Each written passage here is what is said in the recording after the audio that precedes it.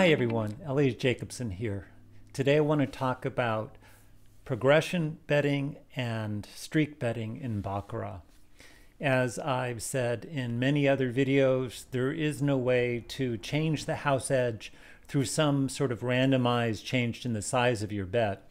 In fact, anytime you increase your bet, you're just going to be increasing the theoretical win for the house. So it really does nothing to raise your bet other than get the house to win even more. But there are two types of wagering that have quite large followings. And so what I've done is to create an Excel Monte Carlo simulation of these two systems so you can see what these look like in practice. And maybe if you actually get to fiddle with these systems, you'll even get more confident or gain some confidence that these systems are equally worthless at changing the house edge. So all right, the first one I want to talk about is a so-called Martingale betting system. And in a Martingale system, what we're talking about is after you lose your bet, you double up. So if you think about losing, losing, and losing, that would be 3 losses. You might wager 100, 200, and 400. And so if you lost those 3, that would be a total of losing 700. But since you doubled and won 800 on the 4th bet, then the net result of that sequence of 4 wagers is a loss of 100, 200, and 400, which equals 700, and then a win of 800, and your net result is to win 100. So the theory behind this is that if you continually double up, then when you do eventually win, you will win your base unit bet in profit. And because a win is inevitable in every real-world scenario, this is a long-term winning method, according to the people who adhere to it. Now, there is one problem, well, a couple problems. One, there is no such thing as an infinite bank, and the truth is you do need an infinite bank to even begin to make sense of this method, since any number of losses in a row can occur in practice. And the second is that, well, every casino has its own bank, its own table limits of maximum wager that you can't exceed. So what I've done is to create a spreadsheet that you can try, and this assumes we are going to simulate 1,000 shoes of Baccarat using this Martingale where you double up after a loss until you hit the table maximum bet. We're going to start with a $100 bet. Now, as you look at this graph, the blue line represents the theoretical loss. So that's simply the house edge times the total amount wagered. The red line is the actual sequence of wins and losses. It's your net result from having used this method at the casino. And this dollar sign right here corresponds to breaking even. So you see this person broke even through about mid 300 shoes before they sort of had their decline. So what we have over here is our max bet. So if I were to type in $100, then we would simply be talking about somebody who is flat betting. So what happens as we raise the max bet is that we will see this line get more and more jagged, but it will still roughly stay around the theoretical.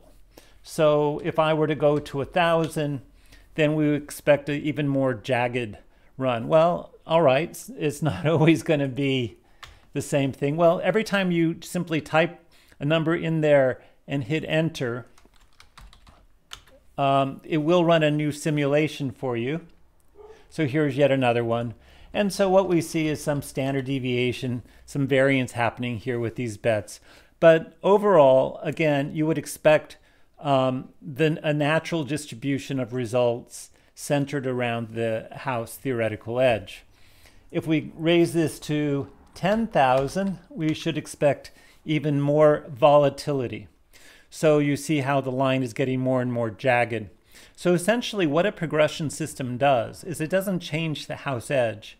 What it does change is the variance or the standard deviation. In other words, you can expect a far wilder ride. You're going to lose in the long run at the house edge, but the ride is going to be crazier and crazier. So we're talking about 10,000. Let's up that to 25,000, right? And we should expect even a wilder ride and so on. Let's just run another 25,000. If you run enough of these, you'll see that some are above and some are below the house edge. So pretty much all sorts of things can happen, which is just ordinary gambling. We expect a wild ride. If you want to inspect my code for this, just click on the RNG tab and you can see the formula that I use right up here to determine the next wager. And if you want to try your own system and you understand a little bit of Excel programming, then you can put in whatever formula you want there and give it a go and you'll see what happens. All right, let's really jack this number up now. Let's go to 1 million. So we are now allowing ourselves to go all the way up from roughly $100 bet to $1 million bet. And we see what's happening here is that you do, when you have that size of a max bet, you do in fact win at this $100 increment, and you continue to win and you continue to win until your double up after a sequence of losses hits that table max, at which case disaster happens to your bankroll. And overall, once again, we expect this to look like the house edge in the long run. Let's run another one of these things. So what actually happens as the max bet goes to infinity in a progression system is that the standard deviation goes to infinity, but the house edge remains the same. And in the limiting case, we have the ordinary house edge with an infinite variance in the game. All right, let's put in 100 million. Is that what I have there? 100, 1, 2, 3, 1, 2, 3, and see what happens here. All right, so this is the case where we simply have not yet had a result that equals to a sufficient number of losses in a row to take us negative. And yes, if a casino went from a $100 unit to a $100 million max bet, there could be some issues with volatility that would potentially interfere with their long-term profitability. But in any reasonable sort of house limit you type in here, you'll see what goes on. So roughly speaking, because the standard deviation is going to infinity, it is impossible for an ordinary spreadsheet calculation to capture that. So no small simulation can handle that. We would need streaks of losses, 30 or 40 in a row, and the random number generator for the small number of hands I'm generating here simply doesn't get there. So let's just go back to 1,000. Let's make it realistic for your casino, and we'll have a $10,000 max bet, and you see what happens. So play around with this. It's kind of interesting to see how that goes. All right, the other thing I want to show you here is this tab called Streak Sim Results. So in this case, what we are looking at here is a player who is using this sort of intuitive follow the pattern on the table method, where anytime they see two player bets, that's when they bet on player. So as long as there is a streak of players, they will bet on player, and other than that, they simply don't bet at all. And for this simulation, the easiest way to get it to run again is just to hit the save in the upper left-hand corner, and you'll get another sim. I didn't want to put a button to run this because that's a macro, and a lot of people don't want to go downloading macro-laden spreadsheets. So if you just type in a number into any cell, likewise, you'll get it to run again. And so what we see in this case is that it really just very closely follows the theoretical house edge, the blue line. This is just makes absolutely no difference in the house edge to be following some sort of thing that's happening on the table. Now, if you want to play around with your own streaks and you know a little bit of programming, then that part will be over here. So let's see. The wager, this column right here, is where I wager after two players. So you notice under the results column, we have player, player, player. So yes, on the third one, I wagered $100. It came up player, so I wagered 100 again. It came up banker. I stopped wagering until I saw 2 players again, which are these 2 cells right here, and so on. So this wager column right here has to do with the progressions. This wager column right here has to do with streak betting.